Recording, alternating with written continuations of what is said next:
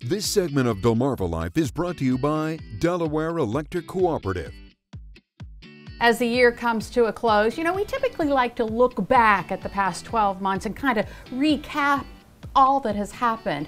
Well, for Delaware Electric Cooperative, 2022 has been a great year, and I'm here at the Delaware Electric Cooperative Greenwood offices to talk about some of those things, one of which is standing right beside me. This is Rob Book. He is the new CEO of Delaware Electric Cooperative. Well, hello. Thank you, Lisa. Welcome. Thank you. Congratulations. Thank you. Yeah. It's very exciting. Yeah, indeed. It's been about a month now, and I'm excited to be in this role. Yeah. I came into this company from the ground up, so to speak. How many years is that? It's 22 years 22 we're on years, now. So, yeah. So tell us a little bit about yourself. Well, I'm a lifelong Delaware native here. I grew up in Rehoboth Beach, and I got married, and me and my family moved to Milford. We now live in Milford. I have two girls that keep me pretty busy. One has graduated college, but the other one has not. Oh, okay. She's got a spate of activities that we partake in. Keeping you busy. Yes. Keeping you busy. Yes, well, I imagine this job is keeping you busy. What are some of your goals? Our goals are what they always are, and that is to provide reliable power to our members at an affordable cost.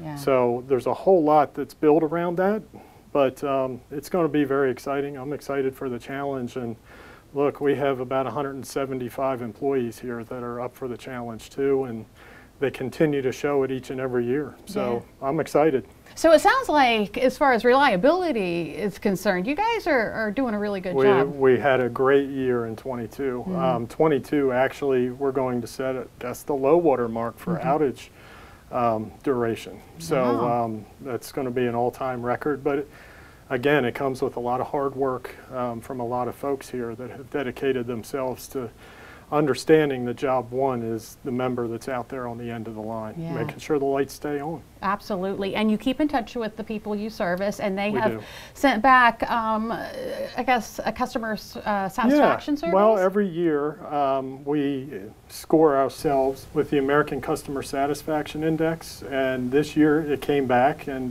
once again we scored a level of 89. Now, I guess for reference, the highest level was 90 this year, and that's in a customer satisfaction overall score in the past couple of years that has gone down.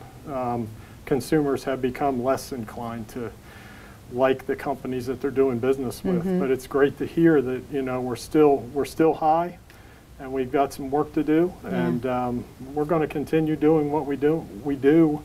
And look for better ways to do it. Well, one thing that you continue to do is give back to the members of the Delaware Electric Cooperative, and that's through capital credits. Yes, and it's always exciting because a lot of us do business all across the state, but a co-op is a unique form of business that actually puts those dollars that are made by an organization in margin back into the pockets of those who are out on the end of the line and actually pay the bills. Yeah. So this year, for folks that were on our lines or are still on our lines in either 1991, 92, or 2010, they're going to receive a billing credit for their cut of the margin this year.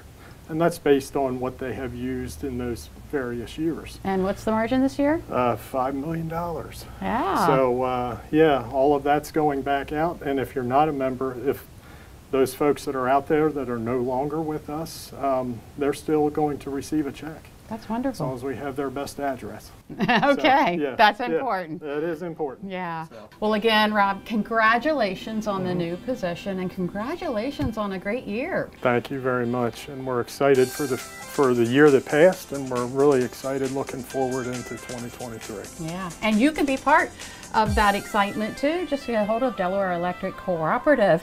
They keep the lights on.